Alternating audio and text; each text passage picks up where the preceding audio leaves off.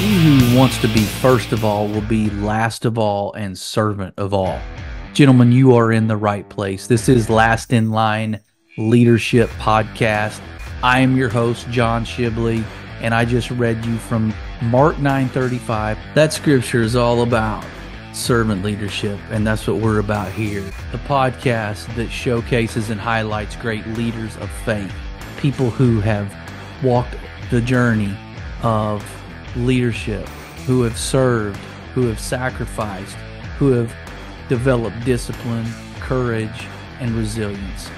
You've come to the right place. This is Last in Line Leadership.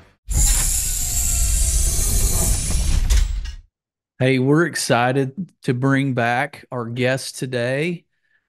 Ryan Michler needs no introduction, but for those of you that are new, if you haven't seen his work, you got to go follow Ryan Michler. You got to follow Order of Man. Ryan's been a podcast host and leader of this movement and really the masculinity space for 8 or 9 years.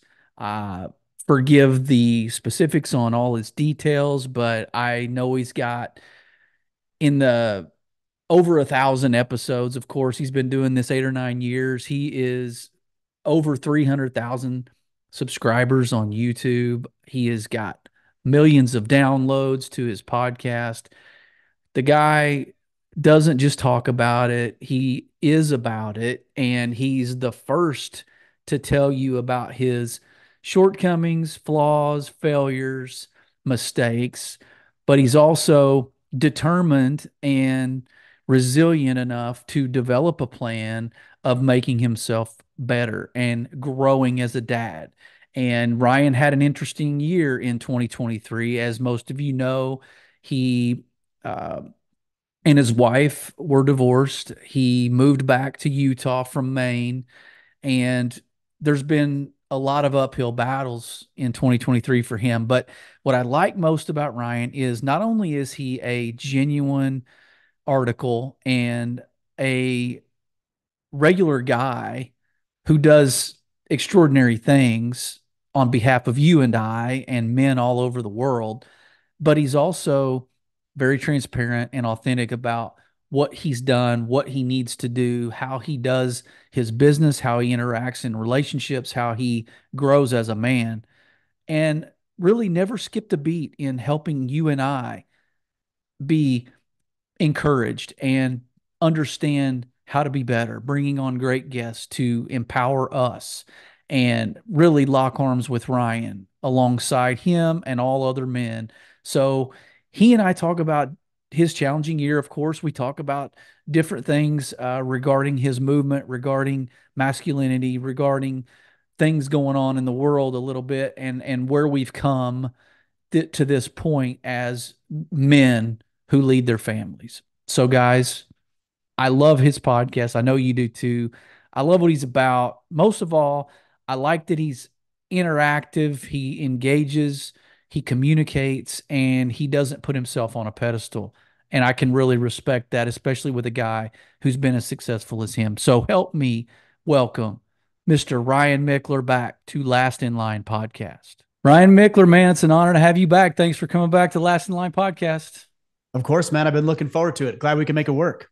So the blessing and the curse to having you or someone like you on the podcast is so many things to talk about and so little time to do it in, and trying not to hit every single thing. But man, you just provide so much good stuff that I feel like I want to cover a lot of different things. But before I cover stuff that's on the deeper side, maybe I got to know, what life lessons have you learned from coaching basketball of your son's team? Well, it's coaching basketball is different than, if you say, which is more accurate, coaching 7-year-olds playing basketball. So if I was coaching a high school team, the lessons I would learn would be different than if I'm coaching 7-year-olds. Look, for me, it's just letting go of expectation. And I told the guys at the beginning of the year, I send out a message to all the parents and I'm like, hey, I'm your son's coach. Here's when practice is. Here's the link for the schedule. I also say, don't complain. If you do, you're volunteering to help me coach. If you have some healthy criticism or some feedback, sure. But if you're going to complain or moan about it, then you're going to coach with me. And here's what I want. I expect your kids to show up on time. I expect them to be there when practices are there. I expect them to let me know if they're not going to be there. Not you, them. And I expect to win. And that's a little different, but I've had a bunch of parents for 7-year-olds anyways, but I've had a bunch of parents who are like, "Oh my gosh, thank you. What a refreshing way to approach this." Because nobody's talking like that. It's like, let's have fun. And, if they can't make it, whatever. No, I do have some expectations, but we go to practice, we work hard, but ultimately when we get to games, like I have to let go and just know that sometimes it's going to go well and sometimes it isn't. And I'm a control freak. So yeah, learning to let go is a challenge for me.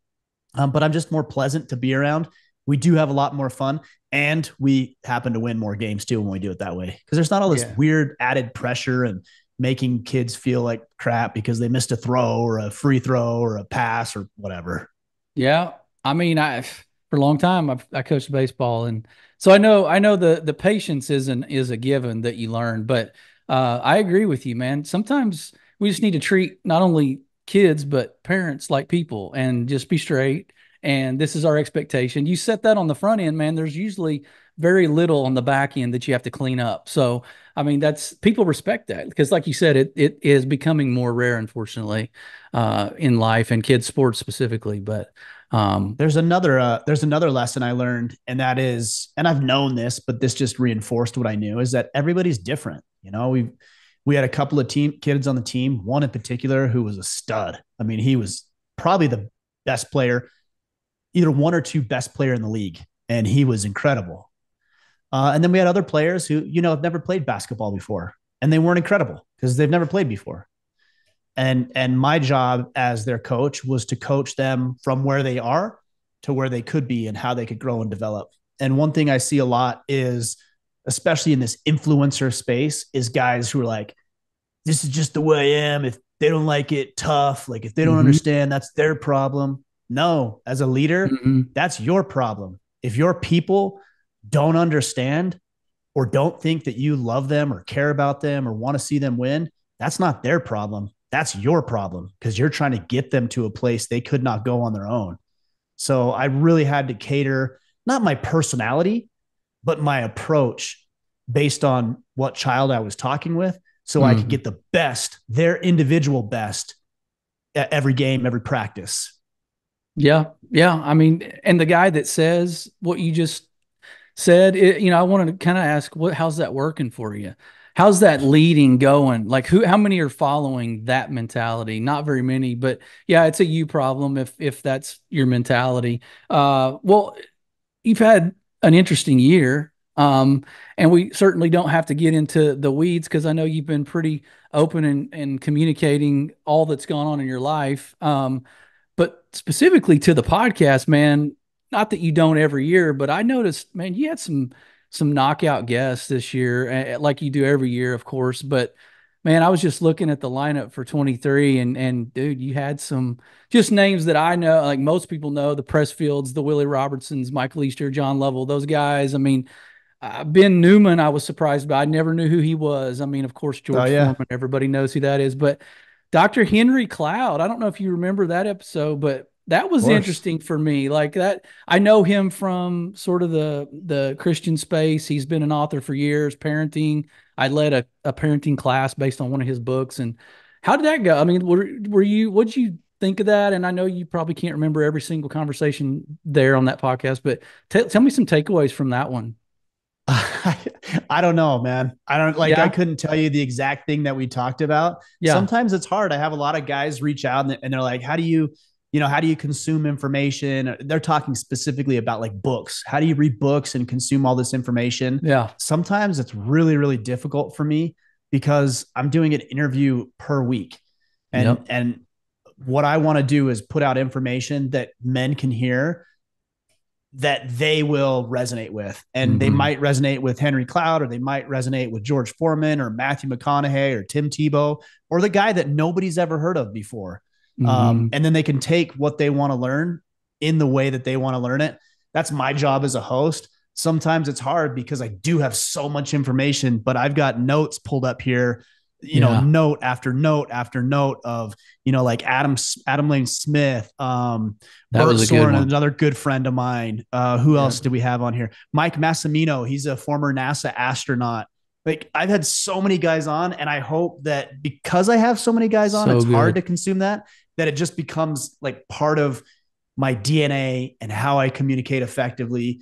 I think with Dr. Cloud, I want to say we talked about having difficult conversations, Mm, if I remember yeah, right. And yeah, go yeah. ahead. He's What were you going he's to say? he's definitely in the space of communication, parenting, relationships. Like he's just been there for a while. And so, no, we don't have to go into the details of that. I just wondered, that was just an interesting name because over following you over the last few years, that was kind of a different, I don't know if you call it genre when it comes to more of a faith space, because I think that is what he would consider himself for sure. But I know you are growing in that area too over the last couple of years. You've been very vocal about your faith, and yeah, I was interested. I mean, last time we talked, we talked a lot about that, and I think that was cool. But you mentioned Adam Lane Smith, dude. I had that written down.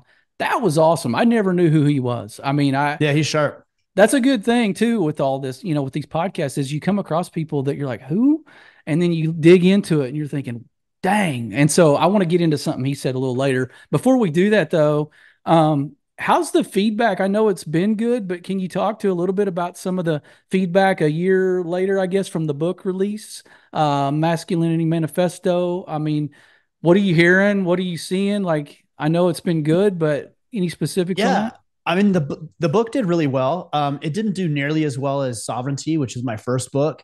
And I think a large part of that had to do with my own personal issues with alcohol abuse and ultimately, my divorce, which have been challenging things over the past 18 months now. So I don't know that I had as much personal backing behind that when that book came out, which I think contributed to the reason it didn't do as well as Sovereignty, or maybe it's just the messaging. But yeah, I mean, both continue to do pretty well. I think there is a big push for men to live sovereign lives, meaning they have control over Mhm. they have responsibility, I should say, for the way they live their lives, and they want to give it to other people. They want to maintain that control so that they can, create the life that they want. I do talk about that though. Sometimes I wonder, I'm like, oh man, did I tempt God with this one? Sovereignty, because Mm. ultimately I believe in His sovereignty, and I've thought a lot about that. Does that align with our own? And I believe it does, because God has given us agency Yep. to make our own decisions, sovereignty over our own lives. There's consequences for the decisions that we make, but ultimately we're the ones who get to make them. So I hope that Yep. we can, specifically me, make the right choices in life more often than not. And hopefully my sovereign decisions align with His. Yeah, I think it might. I mean, it might not be honoring to God if we don't take ownership of the sovereignty that He's put us in stewardship of. Like, I agree 100%. Like, we sit back and don't take agency, your word on that. Of course, He's going to be like, hey, dude, like, I gave you all these gifts. Like, I gave you this ability and this sphere of influence. Like, what are we doing? Just kind of like the guy with the talents, the one that thought he was burying the one and thought he was doing a great job. He was actually doing counter what was intended for the whole drill. So yeah, no, I think yeah, I mean, sovereignty. I'm surprised that it did better than the Masculine Manifesto, but again, there were some ancillary items you just mentioned that could have contributed to that. But I thought the manifesto was amazing, and still think it. Maybe you haven't even seen it peak yet. Maybe it was just kind of a It delayed could be deal a as you slow start to. starter. Yeah, maybe as you Yeah, the start to Masculinity read. Manifesto, well, it was more about leading outward. So Yeah. sovereignty was about leading inward, leading Hmm. yourself. Masculinity Manifesto is about taking your masculine God-given characteristics and then harnessing them, Yeah. refining them, Yeah. leveraging them for the betterment of yourself and other people, which is what I would call manliness. So there's a distinction between masculinity and Hmm. manliness. Hmm. Masculinity is amoral. It's neither good nor bad. And usually you have two camps. People say, "Oh, masculinity, it's virtuous." Not really. Or they'll say it's toxic. You have other people who say it's toxic. Not really. Masculinity could be used for either. It could be Mm-hmm. used as a destructive tool to hurt other people, or it could be used as a powerful force for good in the world.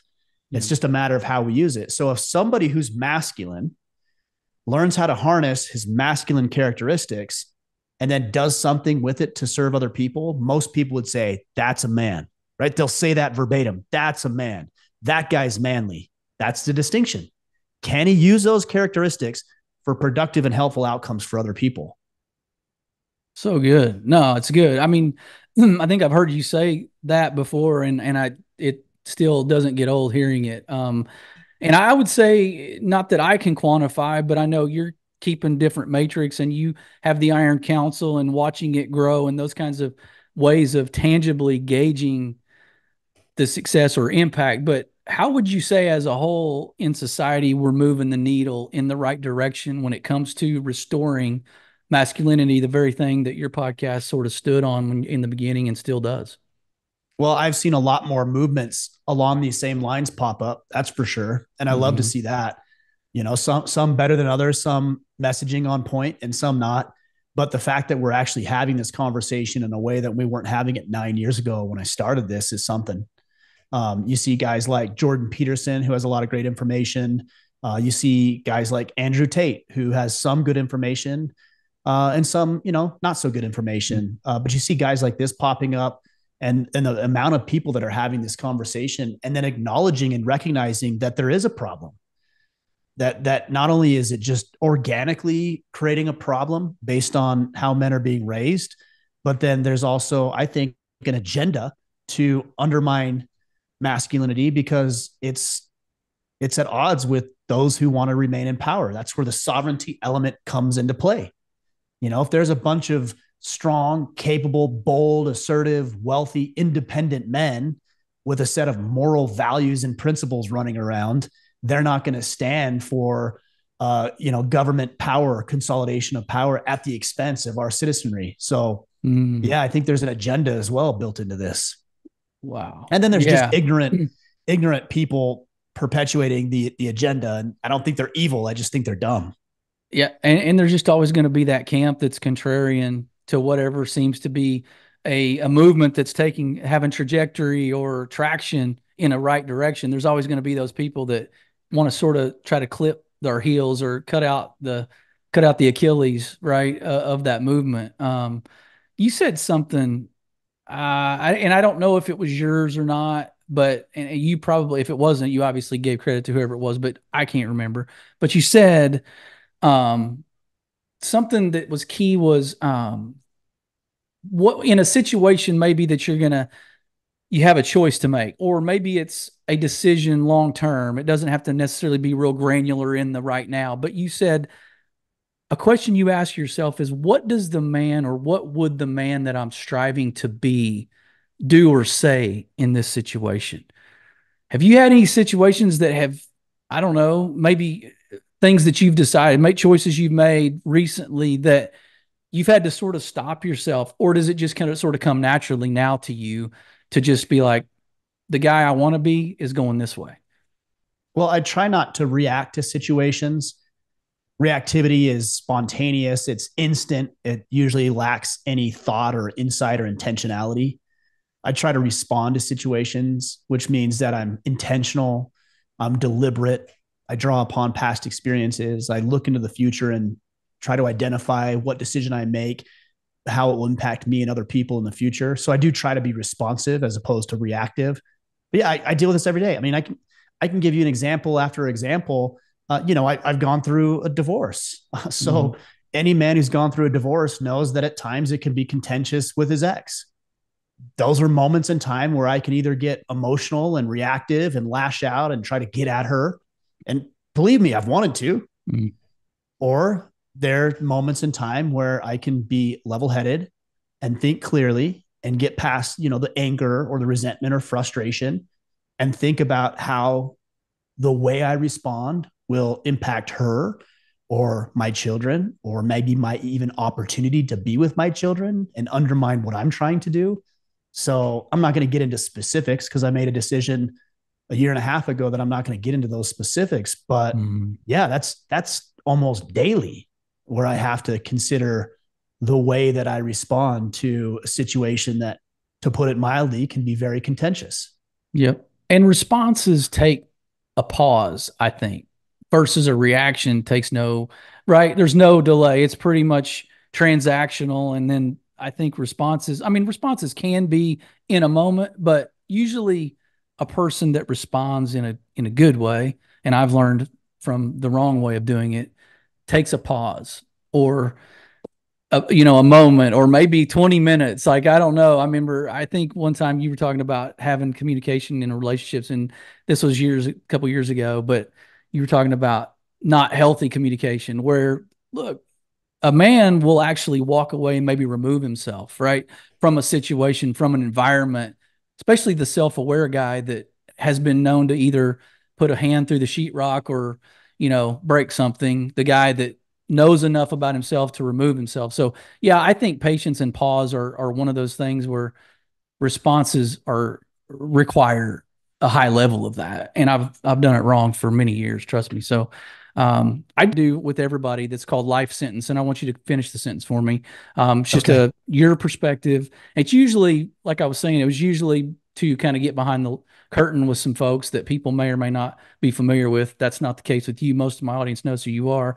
But I want to get your take on a few of these things. So Okay. um, yeah, here we go. This is you talking. You finish the sentence.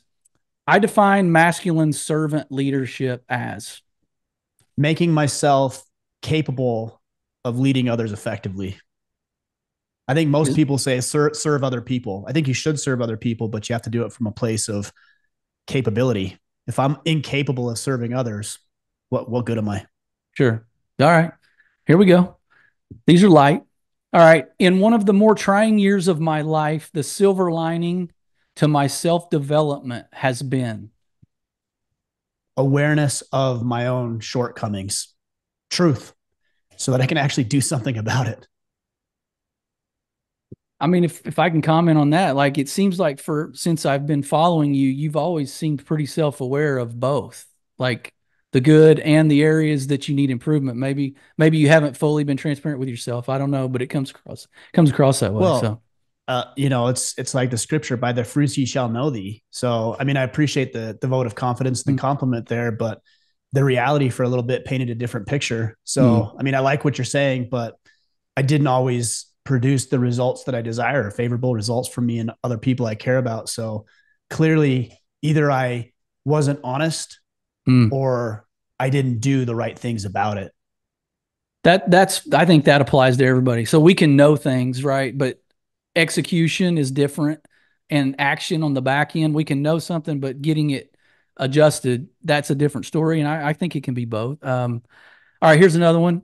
Well, can I say Yeah, one go other, ahead. other thing on that? Absolutely. Yeah, So, as I was going through this and was very public about my own issues and what my shortcomings, a lot of people said, "Oh, it's hypocritical."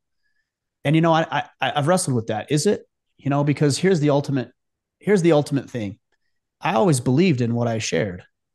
And I know that if we implement in our lives the things that I share, that it will produce favorable results. Like, I know that to be true. mm, And yet I find it difficult, as does everybody, to always do that, to always do what we know to be true. So, yeah, to your point, you can absolutely know what to do and still find it a challenge to complete. So, our job is to bridge, I call it the integrity gap. And I had that integrity gap, as do we all, to varying degrees. But the integrity gap closes or narrows when we align what we know we should be doing and what we're actually doing. When those two are harmonious, it bridges that gap. yeah. And if I remember right, the reason you started Order of Man was because you assessed some areas that you needed to shore up, and you knew that you couldn't do that on your own and needed to find those people that kind of knew what was going on. You kind of compiled information, right? So you were very obviously aware that you needed work. And I don't think that ever changed throughout. But yeah, if you were viewed as hypocritical, I don't think people would, A, you wouldn't have come on here. B, you wouldn't have sold a bunch of books. C, you wouldn't still have the following you have, because I can imagine it's still sizable like it always was. So Of yeah, course, you got a yeah. lot of people standing with you. So I guess let me do this last one because it's a deeper one. All right, so Okay. you'll like this. I mean, you're a jujitsu guy. I can't phase you. So, How how about about that? here we go. One of my favorite things about following Jesus is Not having to guess what is right. You don't have to guess. Like it's there. It's all documented, it's all written, it's all etched into our souls. I don't have to guess about the right thing to do. I've been watching Ted Lasso lately, hmm, and what did he say? I wish I could remember exactly what he said, but he said, doing the right thing is always the right thing to do. Now, it's not always easy, it's not always comfortable, it's not always going to work out in your favor, but doing the right thing is always the right thing to do. And I don't have to guess like, oh, well, what if? Nope, doesn't matter. There is no what if. We are instructed to do the right thing. And I think inherently we know what the right thing is. We you're justify it, right. we rationalize it away, we conflate it and confuse it, but for the most part, we know what to do. You're right. And I think we do have a group of Christians out there too that, and I've probably been guilty of this at some point, but they like to manipulate the scripture and kind of move things around to fit their narrative sometimes. And when you say truth and when you say what's right, to me, it's black and white because it's in print. But a lot of Christians have taken kind of what makes sense in that moment. I call situational ethics or whatever you want to call it, but they kind of move words around in their own life to apply the scripture to that situation instead of just taking it at face value, like you're saying, and be like, no, that's not gray. It's black and white. In fact, it's in red. So he's saying this. So I like that answer. You have anything to add to that? No, Okay. I think it's hard though because everything is subject to interpretation, and we look at it like I will say it's black and white, and then somebody else will say something completely opposite, and then also say it's black and white. So who's right? You got to decide that for yourself. And if we're talking about it from a spiritual perspective, that's between you and God to figure out. Okay. Yeah. Because I would argue then at that point, what gauge are we using to determine like what's the litmus test of right and wrong? And so um, you Well, interviewed I at think with like yeah. society, you can say what's going to best serve society. But even then, like, so for example, we could take open border policy. And I Mm, could say, hey, what's going to serve our society, the United States of America, is to shut down the borders and be more selective about who we bring in and why we're bringing them in. And then other people could say, well, no, we should leave them open because if we're talking about from a societal perspective, those people deserve every opportunity that we have too. So, like, you could, regardless of where you're coming from, you can paint a picture. So it's hard at times.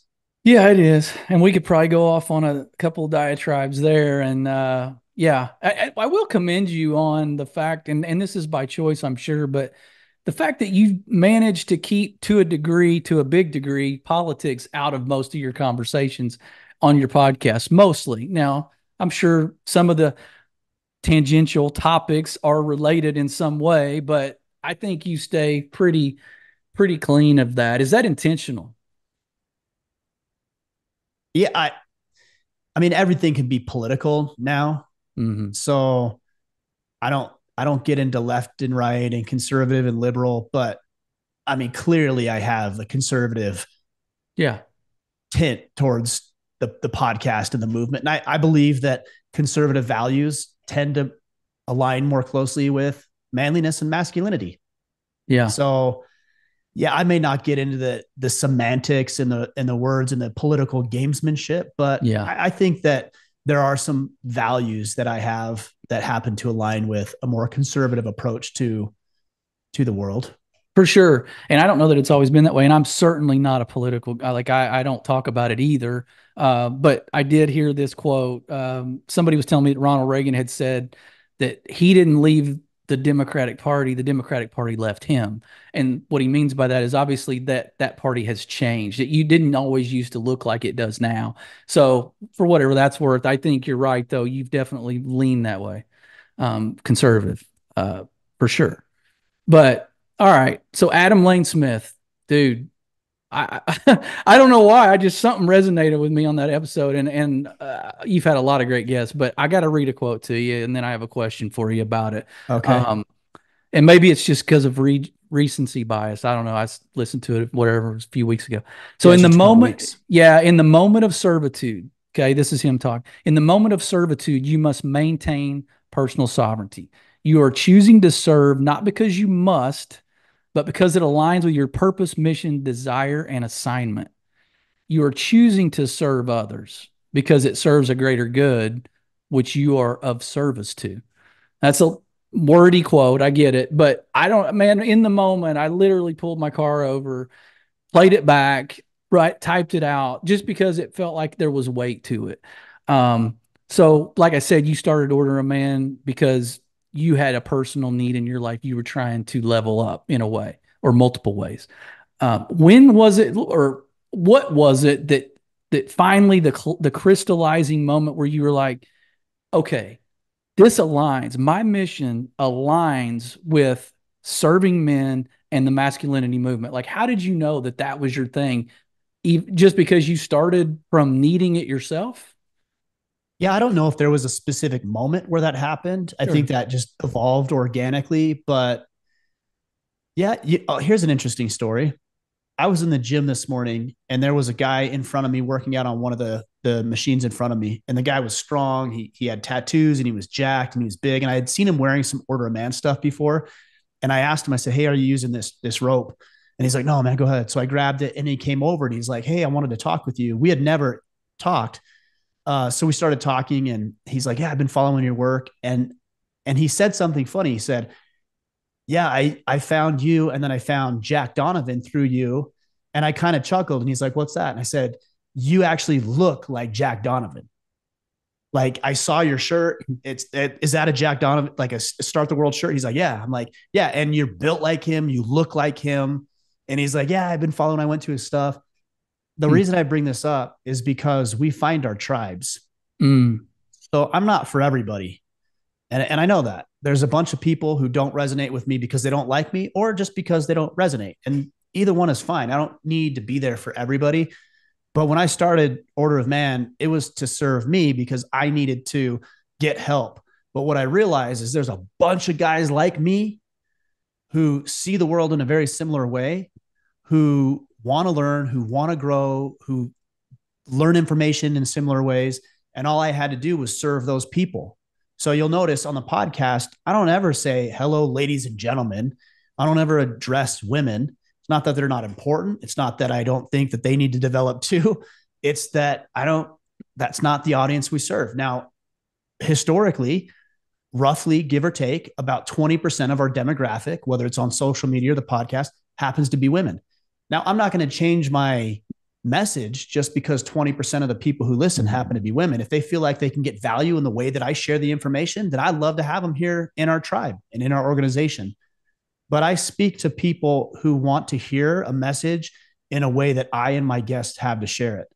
And I don't feel like I need to serve everybody. And those people, I try to anyways, as I don't want to say beacon. It sounds so pretentious, but I Mm. stand on this hill and I share it this way. And those who are interested can find it, and those who aren't can go find whatever hill they want to stand on. Yeah. And to your point earlier, there started to this whole, I guess, the variations of the same movement have started to creep up in different pockets, and that's a good thing, I guess, for those people that It's a may great bounce thing. off of you into another tribe, that they might stick to a little more. Well, this gentleman I talked to today, he told me about he used to fight in MMA. He had a brutal injury that almost killed him. I guess he lacerated his pancreas, and Whoa. the pancreatic fluid was being released into his Mm-hmm. body. I don't know all the details, but he was talking about this, and he almost died. And he recovered and got back on track, and he's following a lot of what Jack Donovan has to share, and his life is better for it. So who am I to say he should not be doing that? He should be following exactly what we prescribe. I don't know. Whatever he's doing seems to be working. So all the power to you. If that's your tribe, I support that. If it helps you be a better person, I'm in support of it. Yeah. And by the way, 100%. I'm a huge fan of Jack Donovan too. So I don't want to make it sound like I'm not. He's a Yeah. friend. We're friends. I believe in his mission and what he's doing. He believes in mine. Even though we don't always see eye to eye, we still respect what each other are doing in our own way. I mean, it's refreshing because, I mean, in the world we live in now, boy, if you at all disagree with anything, it's automatically us versus them. It's me versus you, man. We can't ever disagree. So that's good to hear because we're all literally the eye is on the same prize. We're just going a different route to get there. And so, um, Well, there man, are some things yeah, that I would disagree with that on. There are some things that are a direct threat to our well-being. And I think when those situations arise, I'm not really willing to compromise and I'm not really willing to find common ground. That's an enemy. That thought is an enemy to what I think is the right way to do it. And I'm not going to back down to that. And then there's other for things where sure. it's, hey, we're in the same fight. We're just seeing it differently. But there are battles that I'm going to fight. You better 100%. believe. 100%. Please. Thank you for clarifying. Yeah, no, I mean the guys that are on the same side of the Yeah. fight have a different way of attracting those to get in their army. And man, you said something for a long time and it resonated with me and still does. And I'm a little regretful that I kind of got it later in life, but maybe I got more than I think, but I didn't word it this way. But you talk a lot about network and framework. Like to me that seems pretty foundational for you if we had to pick two things that life operates on aside from faith, like framework and network. Framework, I actually, you don't always have both. You can have one, you can have the other, some have both, but just because you have one doesn't mean you have the other. What Talk to me about framework. Give me a kind of a specific context as to what that means for somebody listening that may not get that. A framework is it's just a system. That's all it is. So everything in life, I have a system for. I don't start my day without implementing my battle planning system. This is a framework. Mm, It's something I go through every single day. I complete, I fill out every morning, every night, and I do it. And when I deviate from the framework, then my life goes sideways. When I get back to the framework, then my life improves. That's all it is. It's just a system. If we're coaching basketball for 7-year olds, I don't go and just show up and just like randomly throw the ball at them and like see if we can figure it out. No, I go to practice with a schedule, with a routine, with a plan. We work the plan. Sometimes I have to deviate. Sometimes I have to change the plan, but I have a plan. It's a framework. We work best under frameworks because what we can do when we have a framework is we can replicate results. The worst thing that can mm, happen to you if you don't have a framework is that you can succeed. Doesn't that sound funny? You succeed. That's the worst thing that can happen. I'll tell you why. Because you begin to believe you have it figured out. But if you have a framework, you don't have it figured out. You just got lucky. yep. I want a framework that has replicatable results that I can just go over and I can turn on and I say, if I do this, here's the results. I use a nutritionist and fitness coach. His name's Johnny Loretti. He Mm-hmm. has me on a program. If I do that program to the T, here's the results that I will produce. If I'm not producing those results, it's because I'm not doing the program.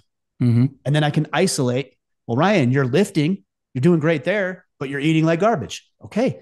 Now I can begin to focus on that aspect of my life in order to achieve the result that I desire. The system is crucial so you can replicate results and you can isolate where it's not working so you can fix it.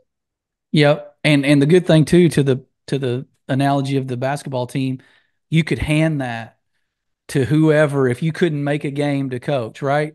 You could hand that to your assistant and he could, like you said, replicate the methodology, the drills, whatever. Like the framework allows for it to also, I think, multiply and be able to share with other people and they can use it just like you're doing with the battle planner. Like that didn't just start out being in the hands of thousands of people. Like that became something you and a team maybe came up with that solidified who you were as people, the structure you took, the processes you took, the outcomes. And here we are now with a book that helps guys have the framework on a daily basis. So you can hand that to somebody and it can be multiplied. And I think that's handy. But network is the one I kind of, well, before I go to network, framework too, I believe in integrity fits into that, right? And your faith fits into that. Spirituality fits into that. The framework of who you are as a person, right? Maybe not just tactically how you do stuff, but who you are. Uh, that's huge because I think that bleeds into whether or not your network is a scalable or sustainable. Um, if people kind of think you're, I don't know, a sketchy dude, you're probably your network's probably not going to grow, right? Because of whatever reputation you have. Talk about your network, how you were able to sort of build that. I mean, I don't know a better way to ask that question, but you didn't start out with a bunch of these high level friends. So you had a framework, you started delivering on those expectations of yourself, and then the network, I assume, followed.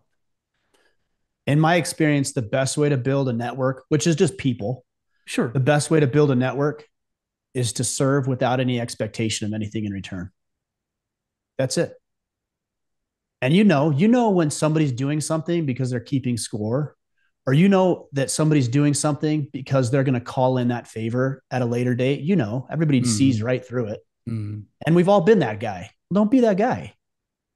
Do you really care about these people? And the people in my life, some of the people that others might hear about, or the people that they have no idea about, I actually care about those people. I would and do serve those people without any expectation of anything in return. So if I want to meet with somebody to have them on the podcast, I got to figure out what their desire is. And I have to figure out a way to help them achieve that goal purely because I want them to achieve that goal. Now, sometimes our desires align. A podcast guest, for example, maybe somebody wants to sell their book and I have a platform for them to be able to do it. And so our values align. They want to sell a book. I have a platform that's a good big name, somebody Mm-hmm. that people would resonate with. It serves both people. That's fine. But Mm-hmm. ultimately, my pure sole responsibility or desire is to serve those people, find out what they need, and figure out a way to do it. And one of the best ways to do that is to make introductions. The more introductions that you can make to people, you get to leverage both parties' networks. You get to build goodwill with both parties in one action. It's a great way to build a network. I've actually implemented that. And I think I had sort of, I mean, I bought into that concept before I ever heard you say it, but when you mention it fairly regular about doing that for somebody with nothing in return expected, but connecting to, I mean, what better way is obvious that it's really not self-serving other than to say, hey, you need to meet him and you do too, and you guys go have a conversation and then I'm out of it. Like to me, Right. that is obvious that you're not trying to gain anything from that. But so you've had plenty of success doing that, and I'm sure you've been on the receiving end of some of that. But the guy that's trying to build the framework and the network, like maybe he's a little later in life, like I mentioned for me. What do you have for him? Because we could all look back and go, man, I wish I had this when I was 20, of course. But never too late to start it, right? But what do you say to the guy that maybe is 50 and he doesn't have the network he really wanted? Is it the same framework, I guess, to get that network? Yeah, I mean, the guy who's 20, I'd say add value to people's lives. The guy who's Yeah. 50, add value to people's lives. The guy who's 50 has an advantage. He knows more people. He has more experience. He has more resources. Generally 50-year-olds have more wealth than 20-year-olds. Generally 50-year-olds know more people than 20-year-olds. Generally Mm-hmm. 50-year-olds have been to more places and have more experiences than 20-year-olds. Mm-hmm. So a 50-year-old just has a better opportunity to leverage his own resources for the betterment of other people's lives. But the system's no different. It's just add value to people's lives. Use what resources you have and give abundantly and share. And then, you'll build the network that you want. Yeah. No, it's good. I mean, part of that kind of leads into my question that I had going forward here, but not to be redundant, if it crosses over, it does, but maybe take a different stab at it. But your attributes and skill sets have been translatable, right? Have been transferable from different industries to different industries. You were in financial planning.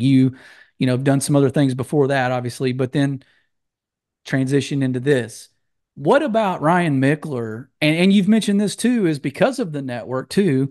If this for some reason burned to the ground tomorrow, you've probably got 10 job offers right now.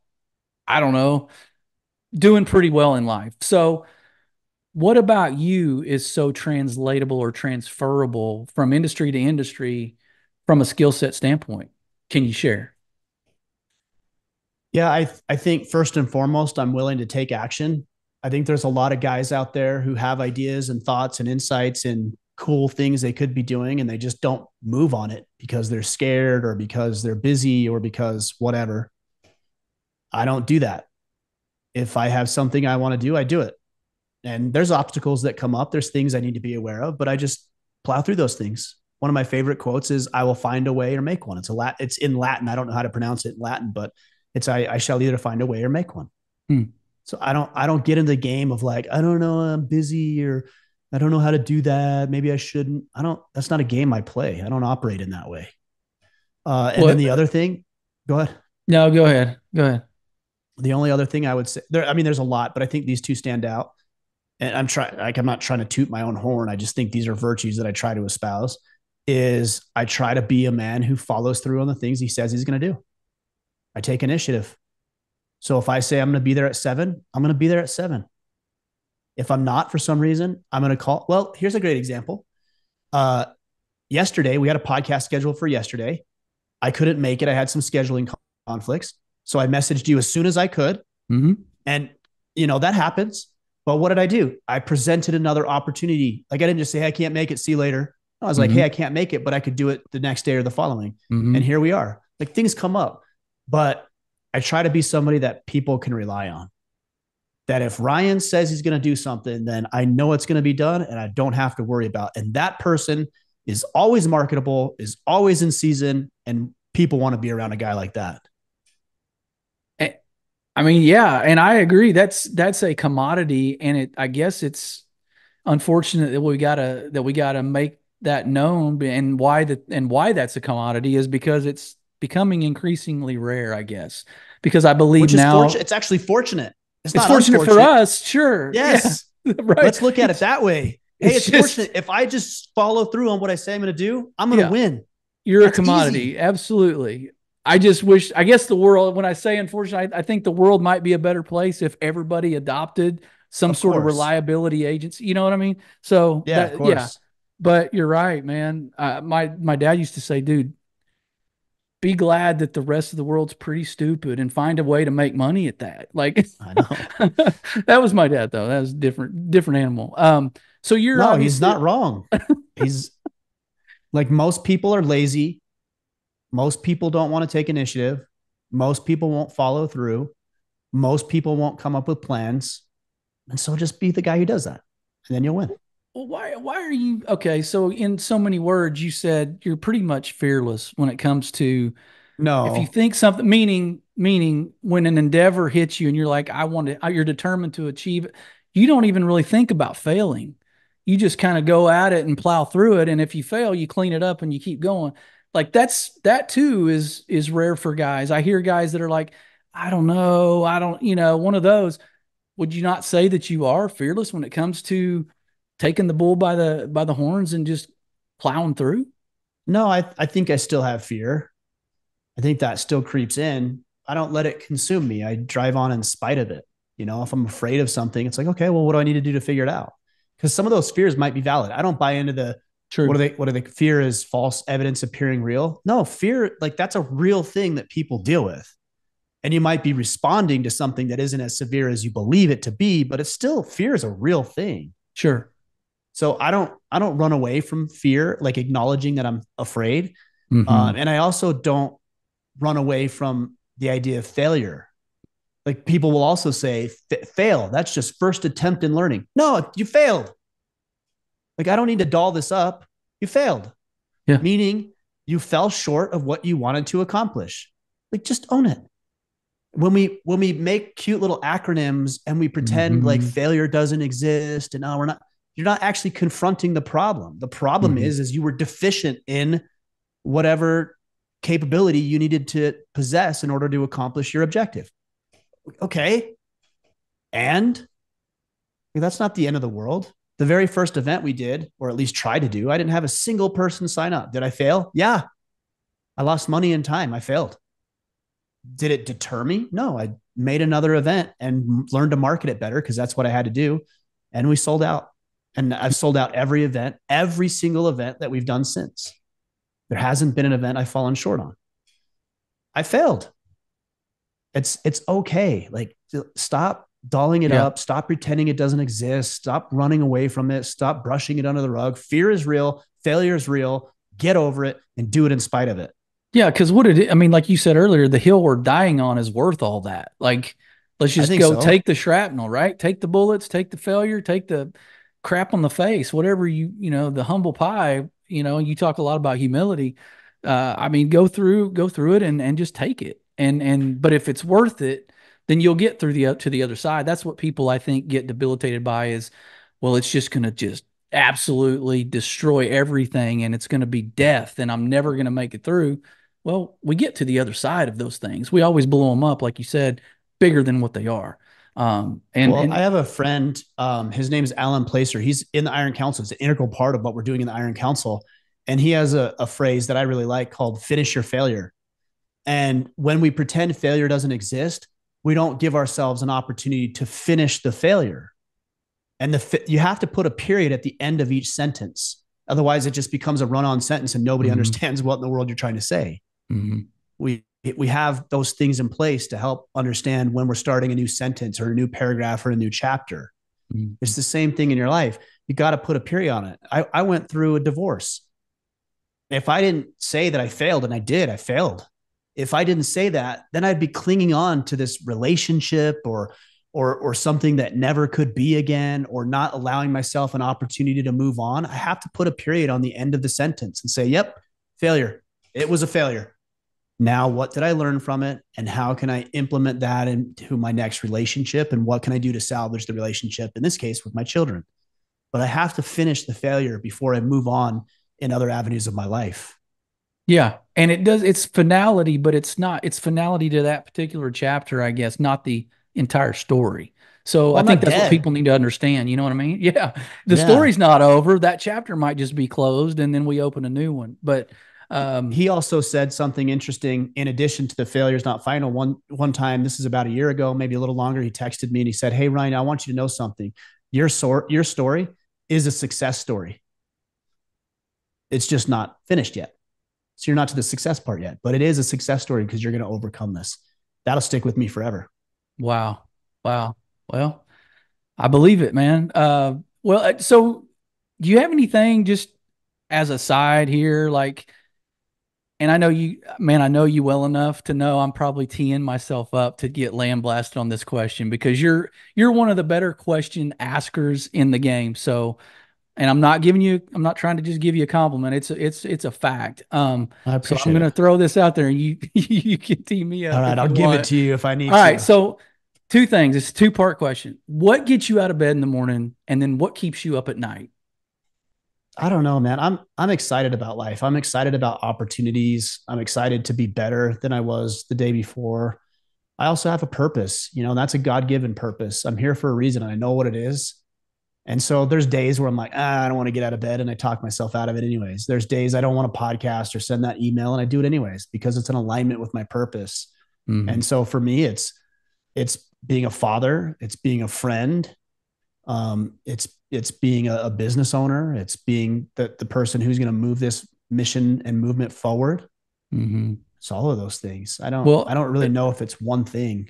yeah, no. So then a better way to ask that might be what's sort of the burden that you feel for men as a whole in our nation, let's say, or masculinity movement in general. Like when I say what keeps you up at night, like what's that thing that just kind of you can't shake from your mind, and it's obviously a driver that motivates you and keeps you pushing forward. But what is that one particular or that particular burden for guys that you feel as a whole out there? I want them to be fulfilled, and too many men aren't. They're empty shells of what they could be. They're walking through the motions. They're miserable. You can see it. Just drive down the road on the way home from work today and just look around, and you'll see the guys in the car, and they're overweight, and they're like slouched in their car, and maybe they're driving a minivan, and it's their wife's minivan, and they're coming back from a job they hate, and they're just beat up, and then they go home and they get henpecked by their wife, and their kids are little a-holes, and it's like these are the guys. Like, I feel for those guys, and I don't want that to be the case. I see guys in the gym and I'm like, man, like, no judgment. Like, I'm not thinking poorly of them. I'm just thinking, I know your potential. Mm, And I see a guy who's 100 pounds overweight in the gym. And again, no, he's in the gym. And what I see is a guy who could be 100 pounds lighter and shed all of that baggage and bullshit, literally, Yeah. so that he can become who he's capable of becoming. He can assert himself at his career. He can get a promotion. He can start a new business. He can take on a project. He can lead his wife. He can be assertive. He can communicate effectively. He can feel good and proud about the way that he looks and the way he commands presence Mhm. and respect and influence in other people. That's what I want. When I see a guy who's not that, I don't think less of the guy. I want to help. What can I do to help? Do you need to get in better shape? Do you need to learn how to communicate? Do you need to have a system, a framework for your life? Do you need to set goals? Do you need a system to be able to follow through on your goals? Yeah. What do you need? That's what we're trying to provide. Yeah. And And you're right, man. You don't have to look very far to see that shell of a human. And we don't know what's happened in their life, obviously, but they weren't designed to end up that way, right? That may be how where they are in this moment, but we all know, you and I know, God didn't design us to be, if we're in his image and he's given us gifts and he's given us all a purpose, then no one's designed to stay there. So a lot of the guys that listen to me, I would say don't fit in that category. So that's good. There are a lot of the same people that listen to you, but um, yeah, I feel for those people. And if they could just have a glimmer, right, of confidence or something, like we said earlier, the guy that they could potentially be, if they could get a glimpse of that, I think that's what your movement is doing for people is showing them a picture of what the potential is. And so your quote that you, and I'll end with this one. Your quote that you posted, I think this week, it was just a couple days ago, says God is going to present us with all sorts of opportunities cloaked in adversity, and our ability to rise to the challenge and come out on top is what makes us a man. So obviously, you've had some opportunities cloaked as adversity this year, right? Um, how would you say, or what advice? That's a terrible word. I mean, that's just typical podcast word, but what would you say to guys that maybe you have been in the same situation with a relationship? Maybe they had a little hiccup spiritually. I don't know. Maybe you took a step back physically, but in those seasons of what you would maybe say is the most severe adversity of your life to this point, what has broken you through to that other side? Like what got you there? I think we Here. kind of, yeah, I think we let off with it is what would the man I want to be do in Mm, this situation? Or put another way, if I were to drop you into the same circumstance you are right now, would you handle it the same way that you currently are? mm, If you got a do over, would you do it the same? If the answer is yes, then you're doing right. I can honestly say, I can look myself in the mirror and I could say, mm. if I was dropped in the same set of circumstances in the future, 20 years from now, I would play my hand the exact same way that I played it this time. That's a powerful place to be. I put a period at the end of the sentence. That chapter is closed. I can still be something more than I currently am. There is that future version of myself.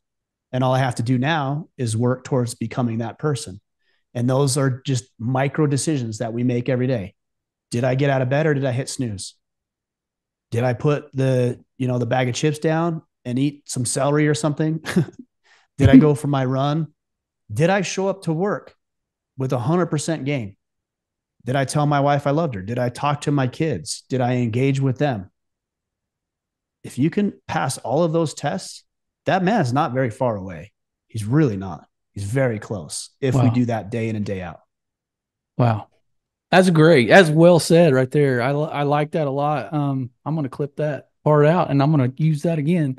But there's a scripture I want to, and then I want to ask you one more thing to close because I lied. That wasn't the last thing. So in Isaiah 43:18 and 19, it says, and this is my favorite scripture, really, In uh, Isaiah, even. hard to pick one, right? Yeah. No, hard to pick one scripture, but it says, remember not the former things, nor consider the things of old. Behold, I am doing a new thing. Now it springs forth. Do you not perceive it? I will make a way in the wilderness and a river in the desert. What is a new thing for Ryan Michler this year, you think? What's going to be, what's one of those things you're pursuing that may be new to you? Or what do you, Is there anything you're trying? Is there anything you're like looking forward to because it's sort of an unknown for you? Anything out there? And I know you can't see into the future, but give me an idea of what Yeah. you think you're pursuing that's new. I don't know if there's like one thing where this is my goal for the year. I mean, I have goals, right? Like I want to bring events back. I'm learning how to ski. Like there's things, Okay, right? there you go. Yeah. Yeah. But for me, the word that really stands out to me right now is exceptionalism. Hmm. That when I do something, I want to be exceptional. Not that I or achieve perfection, or that I'm the best person who ever did that thing, but that I do it exceptionally well. So when I show up to this podcast, was I present and engaged, or was I on my phone and like checking emails and the lighting wasn't right and my camera and microphone are off? No, I want it to be exceptional. When I go to the gym, do I just go through the motions? Which admittedly I do, of course. There's some days I do, but I want to be exceptional. I want to have the right form on my bench press. I want to continue to level up. I want to do the movement correctly. I don't want to use my back when I'm supposed to be using my biceps. Is my room clean? Did I make my bed? What does my truck look like? Does it look like a dumpster, the same dumpster behind McDonald's? That's how a lot of men's trucks look like. Hmm. I don't want it to look like that. I want it to be clean and orderly and vacuumed out and washed. So part of what I've really been focused on, because I know I want to be exceptional with the things that I do, I've had to say no to a lot more things I normally would say yes to. Because if I'm going to spend time being exceptional in things, that time has to come from somewhere. I can't do everything exceptionally well. Hmm. So I have to cut some things out of my life so I can focus on the few things that are very, very important to me. Well, thanks for not saying no to this. I appreciate it. It's Of been course, man. awesome to you, man, to have you. Yeah. Always a pleasure, always good, man. I know we've Likewise. never met in person, and I've probably done very We little to will. serve you, but I consider you a friend from afar, honestly. So I appreciate all that you do for the masses, and I can't wait to see what it looks like for you in 2024. So, audience, he has been Ryan Michler. We've been last in line. Be blessed.